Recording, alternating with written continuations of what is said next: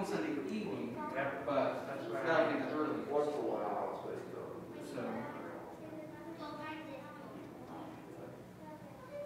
Greg, if you want me to announce those are back there? Yeah, we do at least plan on, hopefully they have worship down there. And that and then lunch or maybe for after then, or Hannah has learned she doesn't work all next Sunday. Or, sorry, the week between Christmas and New Year, she doesn't. Well, yeah, better than Friday. Open your mouth and move all out. My dad told me. Business has been interesting. Some days we get hit really hard, and other days, like, maybe we exist in a grocery store. So she decided to use 2 weeks off and holidays.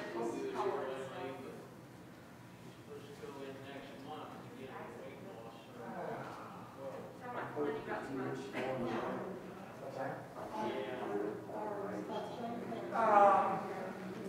Whatever, 3.5 hours. I got it started before when I walked through the gym over there. We missed that. We've already had that. So yeah, I mean, it'll be We've his got to family. go watch you come. Obviously, their So house I had is to the largest. shut it down, Yeah. so I'm just Happy wife. Never remember seeing you. It's that electric personality. That's It's messing with the wires.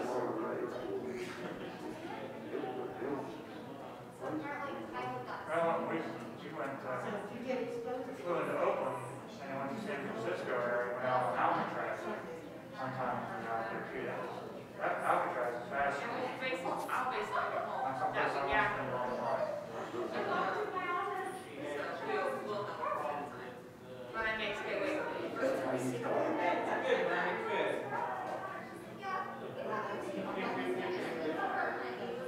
good. I was a little surprised about the snow this morning. Last night I didn't think it was going to rain.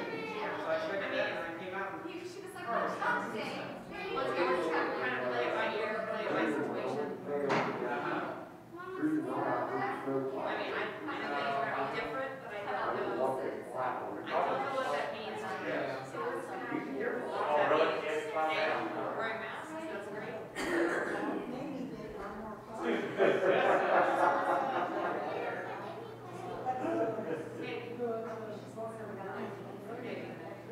Oh, yeah, there it is. There it is. Well, I'll stand over here and talk to you. I don't know, like I said, we're just going to play it by ear and see what goes on. Yeah, the vaccine belt, I guess the best second going to be out here in the next week. We got everybody in here to take Is there an outbreak? Good morning. It's time to begin our services this morning. I'd like to take this opportunity to welcome each one of you here. It's good to see each one of you and glad you're able to be out. We'll begin with our opening prayer. Would you bow with me? Dear God, our Lord and Father in heaven, we're thankful, Father, for being able to be here this morning. We're thankful, Father, that we have this opportunity to come out and worship you. We realize, Father, that it's not the most favorable conditions, outside or, health-wise, but we are glad that we are able to come out and worship you and be together and sing praises unto you, pray to you. We ask you, Father, that you would be with those on the prayer list, that you'll bless and strengthen each one of them, return them to the portion of their health, if it be your will. We pray, Father, that you would especially be with Jerry and Kathy and Larry and Sue, and be with Dave with his test coming up, and see that it will come out okay and no problems. And we ask you, Father, that you would be with Steve and Jean Graber, and there are just so many. I can't come near to thinking of all of them. But we pray, Father, that you would be with all of them, for you know who they are.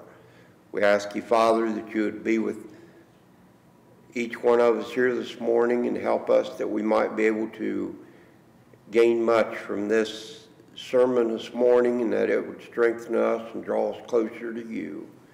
We ask you, Father, that you would be with any who may not have named your Son as their Redeemer, that they might do so before it is everlastingly too late. We ask you, Father, that you would forgive us for our sins and in death save us. For this prayer we'd ask in Jesus' name. Amen.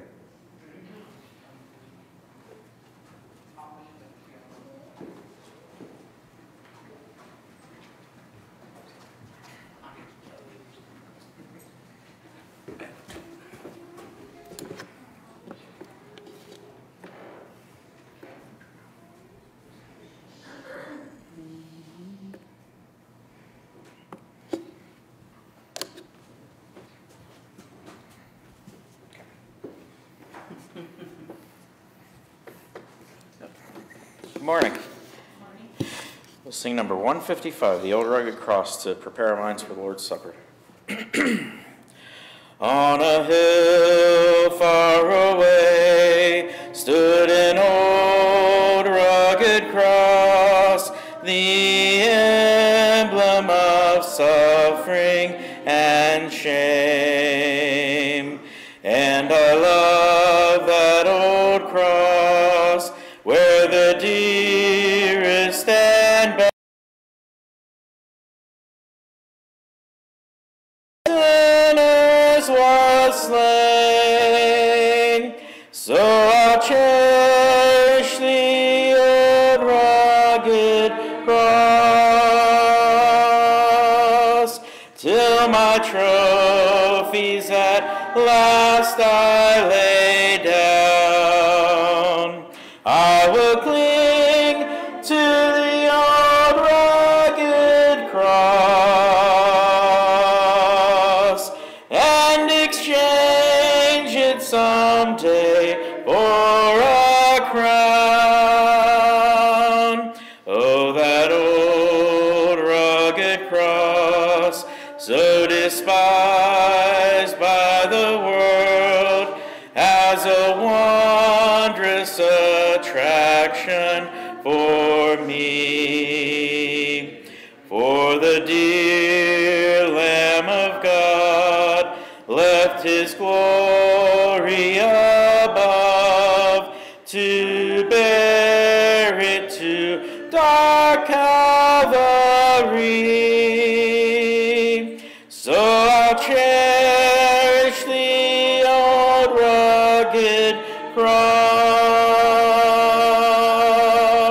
till my trophies at last I lay down. I will cling to the old rugged cross and exchange it someday for a crown. In that old rugged cross, stained with blood so divine, a wondrous beauty I see. For 'twas on that old cross Jesus suffered and died to pardon and sanctify me. So I'll cherish the old rugged cross till my trophies at last I lay down. I will cling to the old rugged cross and exchange it someday for a crown. To the old rugged cross I will ever be true.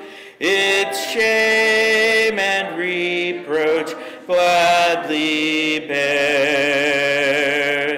Then he'll call me someday to my home far away, where his glory forever I'll share. So I'll cherish the old rugged cross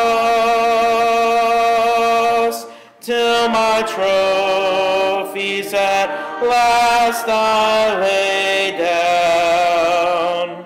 I will cling to the old rugged cross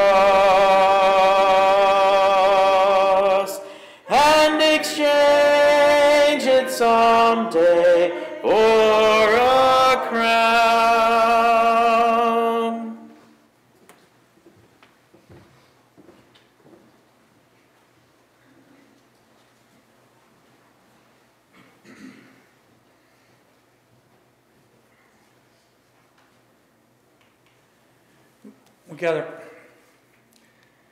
We gather around this table this morning to remember the sacrifice that Christ made for us. That he came and lived a perfect life. He didn't deserve death. He lived a perfect life. And yet was willing to sacrifice himself in our stead. So if we live our lives for him, we live our lives right, the way the Bible says, that we have a hope of eternity with him in heaven. You know, that's someday I get to see Christ. If I live my life right. And be able to thank him personally. You know, we can do that now through prayer to a certain extent, but to be able to see him and thank him for the sacrifice that he made. We wouldn't have that hope if it wasn't for his willingness and God's willingness to send him to die in our stead. I please ask you to think about these things as we partake. Please bow with me for prayer for the bread.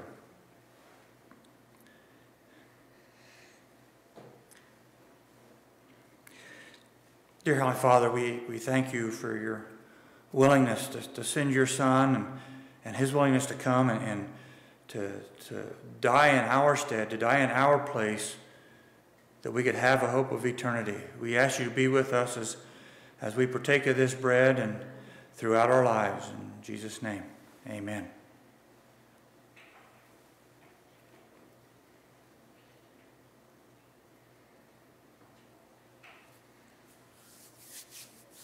Please bow with me again.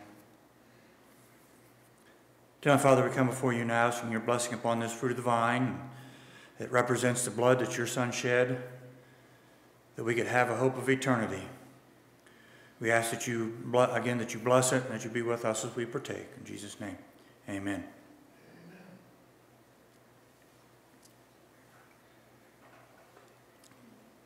I would remind you also that we do have the tray for contribution is on the table in the back.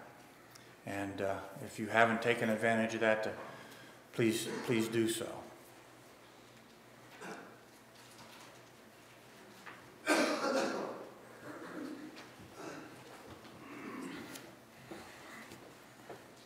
We'll sing number 104, Fairest Lord Jesus. Fairest Lord Jesus, ruler of all nature, O thou of God and man, the Son, thee will I cherish, thee will I honor, thou my soul's glory, joy, and crown. Fair are the meadows, fairer still the woodlands, robed in the blooming garb of spring. Jesus is fairer, Jesus is purer, who makes the woeful heart to sing. Fair is the sunshine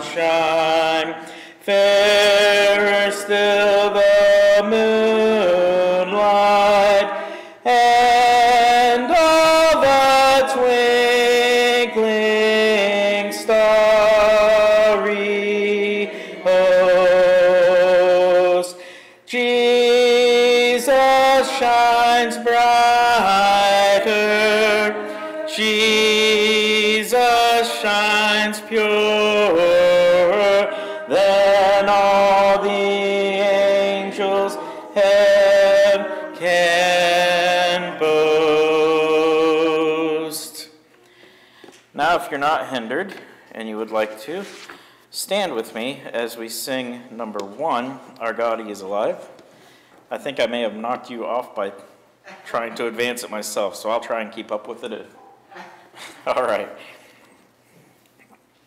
There is beyond the azure blue a God concealed from human sight. He tinted skies with heavenly hue and framed the worlds with His great might. There is a God, He is alive. In Him we live and we survive. From the start God created man. He is our God, the great I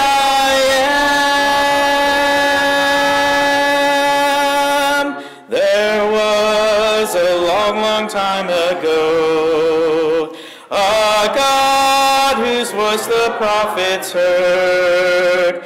He is the God that we should know, who speaks from His inspired word. There is a God, He is alive. In Him we live and we survive.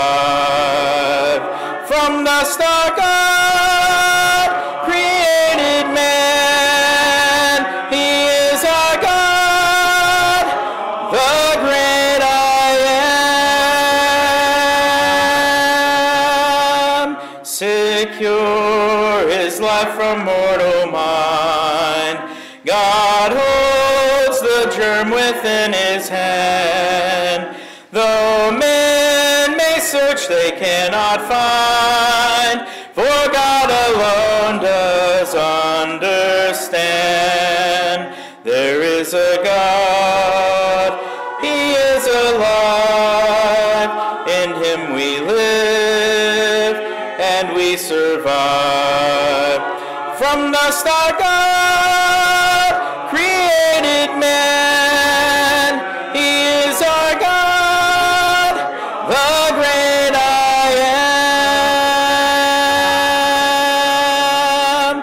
Our God whose Son upon a tree a life was willing there to give, that He from sin might set man free, and evermore with Him could live. There is a God, He is alive. In Him we live and we survive. From the start God created man. He is our God, the great I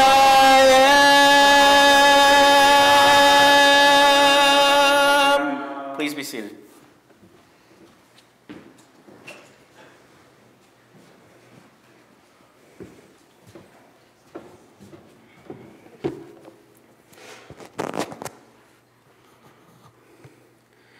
It is good to see you. I think there's just enough people here I could count you all on my hands and toes, but that is good to see you. There are those who are not able to be here with us physically this morning, but I do know they are watching this at home, and so we are thankful for them. It's good for us to be able to come here, be able to hear the prayers that have been mentioned so far, will be mentioned at the end of the lesson, and then of the singing, being able to hear everyone's voice. What a wonderful time. A few things before we get to today's lesson. The first thing is about the phone call. Again, that's for us here in person, or if you're watching this on the live stream. I want to make you aware of tonight's phone call. If you have a bulletin, it's on the back. It should give you the phone number and the verse. Tonight we'll be looking at James chapter 1, 19 through 27. So again, if you're not here, if you don't have a bulletin, the verse is James chapter 1, verses 19 through 27. We're going to be spending the next couple of weeks, and the plan is next Sunday evening, when Hannah and I will just be getting back home from Indiana, that Dave will be teaching that, and he'll move on, I believe, to chapter 2 of James. So we'll still be on that same thought process and advancing through the book of James. So I wanted to make you aware of that. And then this morning I got to be a part of the adult class, got to listen to the video that was being shared this morning, and it's about the miracles where Jesus had performed those miracles. And I thought something great was said, and I think it's for a reminder, and for those who didn't hear this morning's Bible study, I want to share this thought with you, and I believe it ties in with the lesson this morning very well. But they brought up about the miracles of Jesus, and they talked about in John 9, where Jesus heals a blind man. But the very start, the very beginning of chapter 9, it says this: "Now as Jesus passed by, he saw a man who was blind from birth, and his disciples asked him, saying, 'Rabbi, who sinned, this man or his parents, that he has been born blind?' And this is Jesus' response, verse 3. Jesus answered, 'Neither this man nor his parents sinned, but that the works of God should be revealed in him.'" And what they talked about then in that study and bringing that up is that sometimes innocent people suffer. Yes, there is justice, and those who are found guilty are punished, and they are having to suffer for it, but sometimes good people also suffer.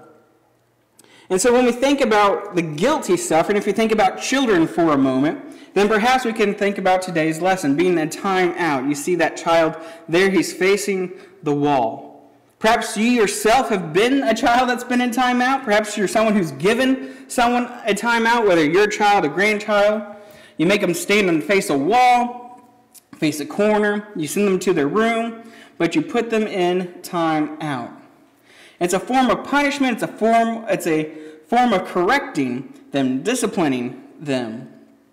It gives them time to think about their actions. There's a purpose behind the time out.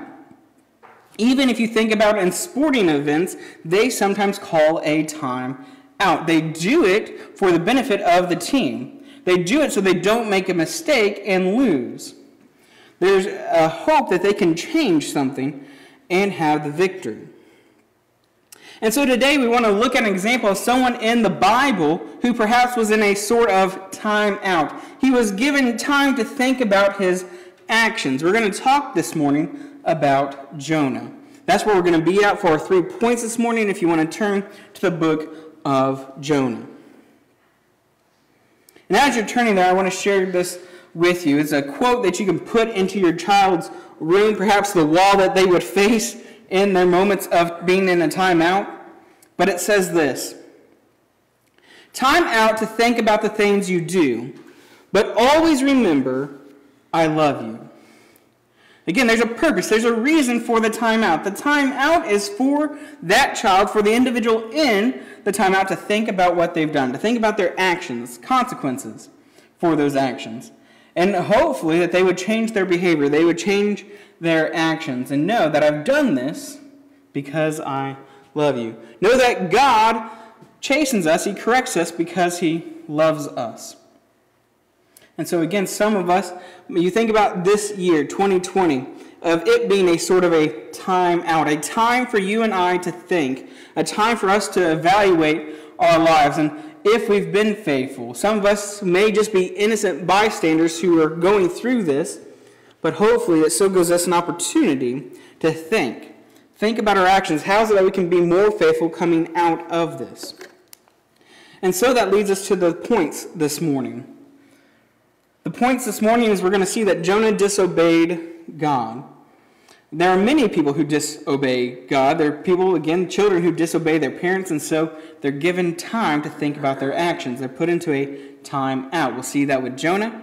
And then the hope for you as a parent, as a grandparent, you as the person disciplining them, the hope is that there is change.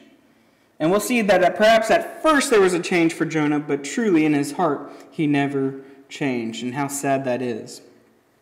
But that you and I would rise above that and not be like Jonah, but truly when we're given the time to think about our actions and how it is we can be more faithful, how it is we can evangelize better, that we would take advantage of that time and truly use it to our betterment. So, the first verse we want to look at this morning is found in Jonah chapter 1, verse 3. Jonah chapter 1, verse 3. To see about Jonah disobeying God. Many of you may know this account. If you were to read the book of Jonah, it's only 4 chapters, very short. But in each of those chapters, probably enough material to do 4 different lessons, to do 4 whole lessons, if not more, on this very short book of Jonah. But Jonah chapter 1, verse 3, it tells us this. But Jonah arose to flee to Tarshish from the presence of the Lord. He went down to Joppa and found a ship going to Tarshish. So he paid the fare and went down into it to go with them to Tarshish from the presence of the Lord. So we perhaps think of that when we hear about the account of Noah, when we read the account of Noah, we think his disobedience is when he leaves the land and he goes and steps out onto the water, when he goes to step out onto the boat, that he has now somehow officially disobeyed God. But if you remember, we've looked at the book of Jonah. We looked at his homeland, where he perhaps would have resided normally when he wasn't traveling for work. And for his home place to Joppa would have been about 100 miles.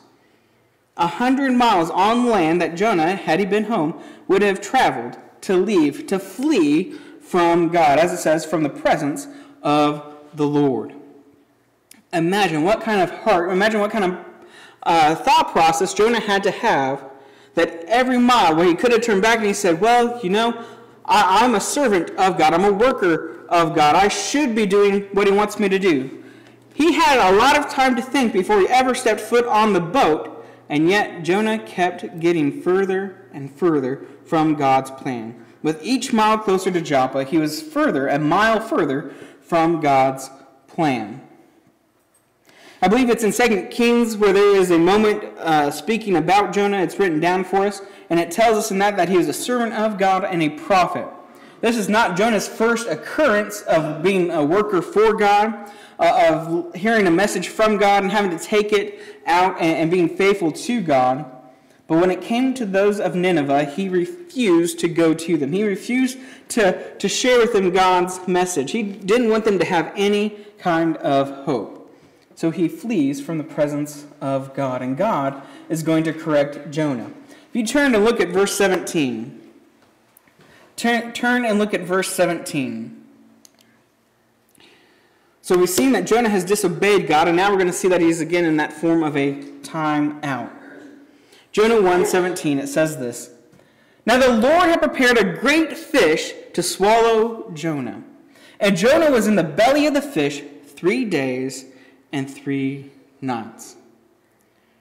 The Lord had prepared a great fish for Jonah, and by so the great fish swallowed Jonah, and he was in the belly of the fish for 3 days and 3 nights. Now, I don't know what kind of parenting skills you have. I don't know what kind of parent you are and how long you punish your children for a timeout where they sit in a chair, that type of thing. But 3 days and 3 nights is certainly a long time. Certainly a long time to be in a timeout. Certainly should be enough time for you to really think about your actions. And again, you think about that as you put your child in timeout. Again, it's to have them separated from you, have them separated from friends, separated from all those fun and entertaining things that they can be involved in. And how much further could Jonah be away from people and other things than in the belly of a fish, swimming around? There he is in the darkness for 3 days and 3 nights. Jonah couldn't call anyone up. Jonah couldn't write anyone. Jonah was all by himself. All he could do is what we find in Jonah chapter 2 is pray to God. That's all Jonah had left. All he could do was pray to God. And we see in that prayer that he's thankful to God. Because God prepared such a great fish, Jonah doesn't have to drown in this sea. But yet he is saved. Yet he is thankful to God. And what we see then is Jonah is released from being separated. He's released from that time of thinking, 3 days and 3 nights. Again, as you put a child in the time, as you give them time to think, the hope is that they will change. So, if you look then at Jonah chapter 3, verse 3. Jonah chapter 3, verse 3. We see that Jonah becomes faithful. We see that Jonah is going to be obedient unto God. Jonah chapter 3, verse 3, it says this. So Jonah arose and went to Nineveh, according to the word of the Lord. The Lord had to speak to him again, had to tell him to arise, to go to Nineveh, to take God's message. And we see here, verse 3, Jonah does that very thing. Now, wouldn't it be wonderful if I could tell you that the rest of the page that you're reading off of is blank? If I could tell you that chapter 4 doesn't exist? If I could just end Jonah at chapter 3, verse 3, that Jonah was faithful and obedient for the rest of his days. But Jonah goes to Nineveh. He does that. But again, he doesn't have the heart that one ought to have. Yet Jonah, he goes and he preaches a message with no hope. He tells these people that in 40 days you will be overthrown. And that's the time frame he gave them. 40 days and you will be overthrown. No hope, no chance of praying to God, no hope for them to repent. That action is solely because of what they themselves chose to do. Because they had disobeyed God, because they were unfaithful to him, and because of Jonah's message, they took it upon themselves to repent. And God spares Nineveh.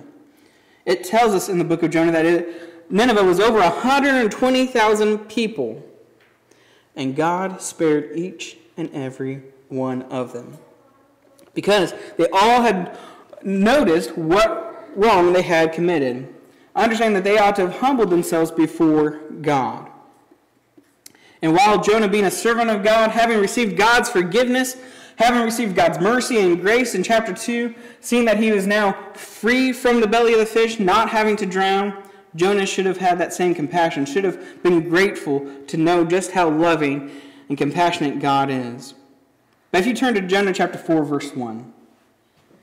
Jonah chapter 4, verse 1. We see a very different Jonah than this obedient, this faithful Jonah. The one who goes to Nineveh. The one who takes them this message. Now we get to see the heart of Jonah. Jonah chapter 4, verse 1. We can see that he is illustrated no better than, or is acting no better than a child. Jonah 4, verse 1. It says this. But it displeased Jonah exceedingly, and he became angry. The people of Nineveh repented. God being the creator, God being the one who has the authority to judge these people for their wrongdoing, showed them compassion, saw their repentance, and rewarded them with forgiveness. There he did not hold them accountable of such things, did not take their lives from them, but gave them another day to see the sunrise, to go about their work, to spend time with family. And what that does for Jonah is what it says in verse 1, that it displeased him, and he became angry. Jonah felt that he deserved God's grace, that he deserved forgiveness, he deserved to have a second chance, but not these awful, wicked people. And so how sad that is. 3 days and 3 nights was not enough time for Jonah to truly change. Again, perhaps at first it appeared to be that way, but yet it was not enough. Jonah's heart did not match his actions. He was obedient to God in actions, but not in his heart. We talked last week, if you remember, about words themselves are not enough. Words are not enough. And so we talked last week the importance of our actions, of the things we do, our works. But now we can even see through Jonah, there's an opportunity for us to just blindly go through the motions, to blindly go through actions without having the correct heart. So us, if we are going to truly change, then it is that we must change our actions and our heart. If we're going to be faithful, obedient, our actions and our heart must have God as our priority. Must be followers, must be obedient to God in our heart and through our actions.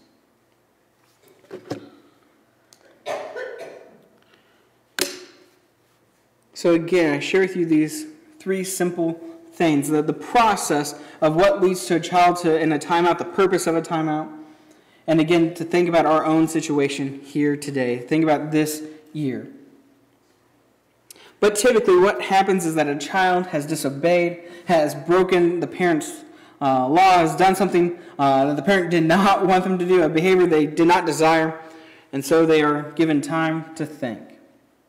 And the hope is that that child would then change. Now, I alluded to this verse earlier, but I think it's important for us to read it, for us to hear it. What I'm going to read and look at is Hebrews chapter 12. Hebrews chapter 12, 7 through 11. Understand that God is our Father, understand that God is our judge, is the one that has authority over us.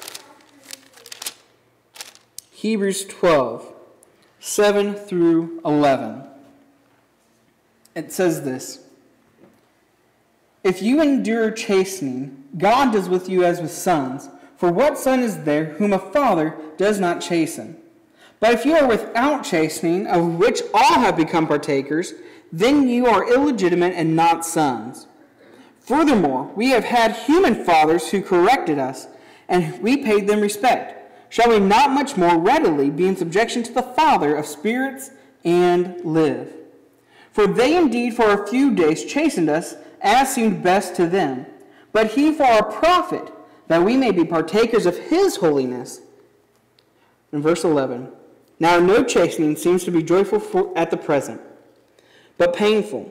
Nevertheless, afterward it yields the peaceable fruit of righteousness to those who have been trained by it. You remember that last verse, that chastening, while it is not joyful for the moment, yet it brings about righteousness, the peaceable fruit of righteousness. We've talked about in James chapter 1, the importance of us looking at our trials and being joyful, knowing that it produces patience. To know that we can not just come to temptation and become discouraged, but we are able to overcome temptation. We're able to endure it and thus be able to rejoice. So when we look at these things, may we have that outlook. May we have that mindset to not become, again, discouraged, to be weighed down by such things. But may we take the time we're given, where things are different, where things aren't normal, and really ask ourselves, how can we do things better?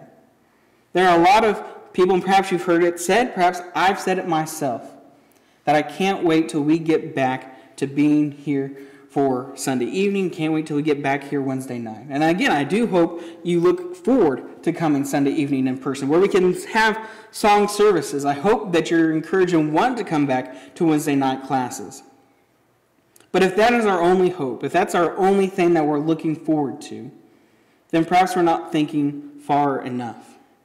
We are the church, and we are the church not only when we meet in person, we are not the church only for a few hours out of the week, but we are the church daily. We are the church as long as we are faithful, as long as we are God's children.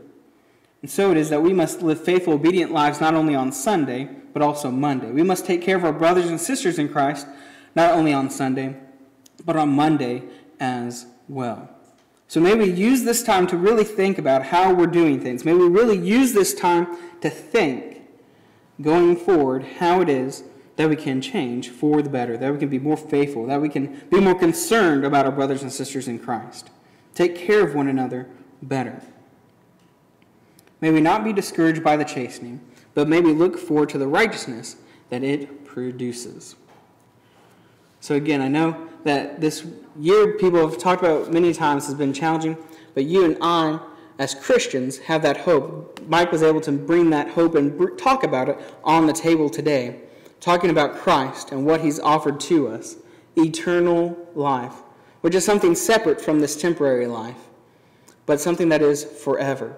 That we get to be with our Creator. We get to be with our Heavenly Father. We get to be united with him. We don't have to worry about sickness for eternity. We don't have to worry about becoming tired and becoming weak for eternity. And that's good news. So if you are that brother and sister in Christ, if you are that child of God, but you need prayers, you need encouragement, so that you can be found victorious, so that God, you can hear God say, Well done, good and faithful servant. If that's you, if you need prayers, if you need encouragement, then we want to help you this morning.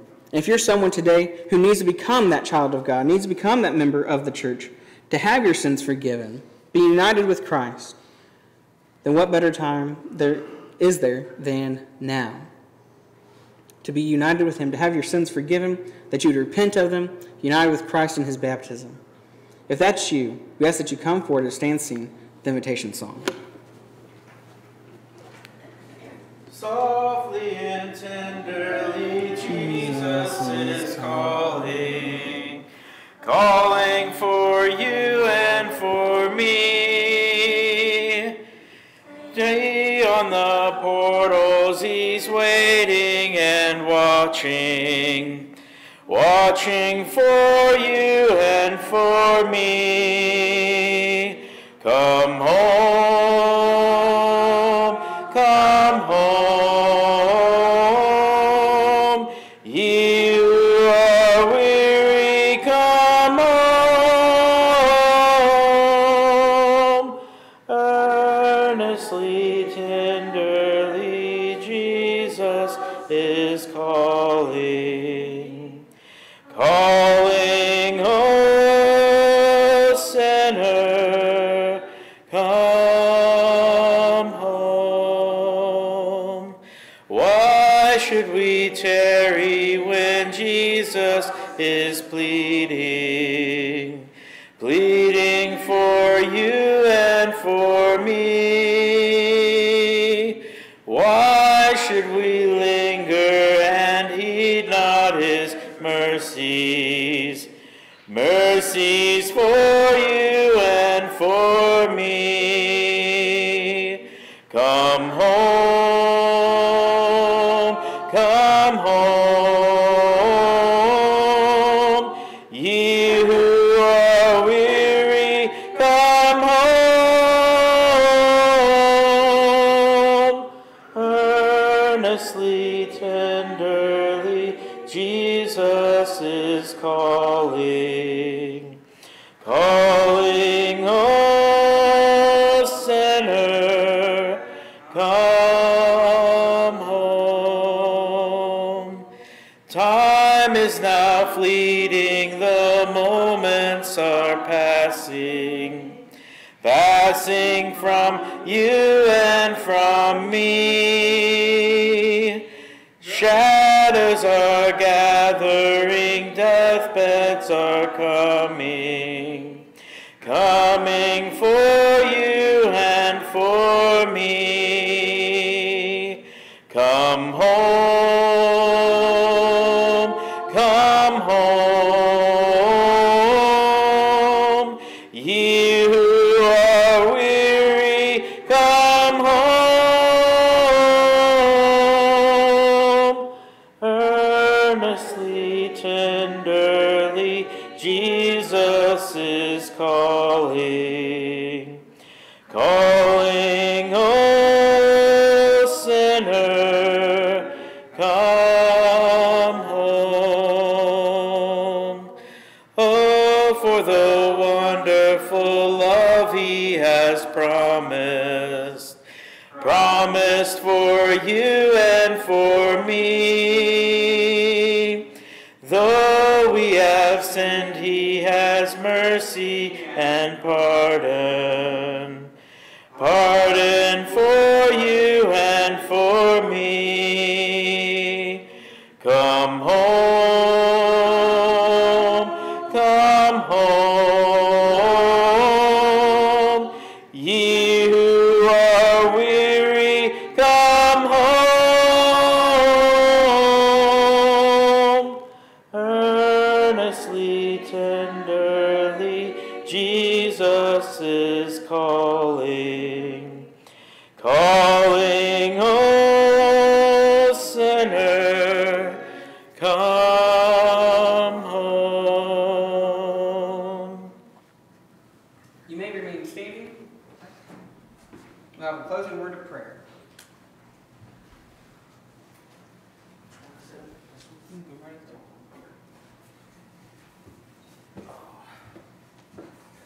Take this down so you can hear me. Dear God, we thank you for this time that we could be here today, and we thank you for this lesson that Scott gave us, and we ask you to be with those who couldn't be here today, and to be with us and protect us in these troubling times. And in your name we pray, amen. You may be seated for announcements. First of all, so I don't forget it, thank you, Bryce. Very good job. Jim Large has a new phone number. It is a cell phone number. If you've got something you want to put it on or in, I'll give you a second to get your devices out here. And it's 740-438-1173. And I'll read that again, just a second here. 740-438-1173. Jim's got a cell phone. Wow! I'd like to thank everybody for being here this morning. Dave and I talked briefly this morning. Dave and Chris aren't here. Dave has a procedure this morning, or tomorrow morning, and has to quarantine because of that. And he's hoping, was tested for COVID, and he's hoping that he gets his test results back in time to have his procedure in the morning. So there's a chance he might get put off with that. We do have several in the congregation that are home because of COVID at different levels of it. Janice and Al Chedester have got COVID, and that's the reason they're not here, or their family. The Wolves have been exposed to COVID again. My understanding is Christy Clevenger has been exposed also. And Lonnie and I are kind of going to stay away from everybody this morning. The Hills, Andy and Sarah Hill, were at our house for dinner Friday night and got a text from Sarah that she has some symptoms of COVID. And not, my understanding, we discussed not coming this morning, but in my research in times past, it takes 2 to 12 days to become contagious. So they were there Friday night, so we should be not contagious until tonight, even if we did contract it from them. But keep these people in your family and their families in your prayers. I did have last week had a cousin pass away, Greg Kerr, Mom's nephew, from COVID-related issues, and I ask you keep that prayer in your family. Again, that's Greg Kerr. Keep them in your prayers. Dave and I discussed this morning whether maybe the right thing to do is to cancel services for the next week or two. I think I'd appreciate feedback on that. That's not a decision we take lightly, and I'd like to get your feedback on it. It was pointed out, especially with the holidays and family getting together for the holidays, that the best decision may be to not have services for at least 1 week, and possibly then consider the second week. So give us your feedback on that, and we'll make that decision. But we're requesting your input on that decision. Lonnie told me not to say this until they were here, but I can't keep good news down. The Hills that had dinner with us Friday night, we were discussing about them placing their membership with us, and they have agreed that they want to place their membership with us. We'll announce this again when they're here. But we're excited about that. Even with all this COVID stuff going on, there's good things happening here. And it's that's exciting. We're glad to have them, and please welcome them into the congregation, into our little family here at Somerset, wherever I am. I counted heads here a little bit ago. There's 18 of us here this morning. So But there were several on that. I was noticing also there's several on the stream, and glad you guys on the stream. Thank you for participating in that, even though you can't be here. Does anybody have any other announcements that should be made at this time? There's nothing further. You're dismissed.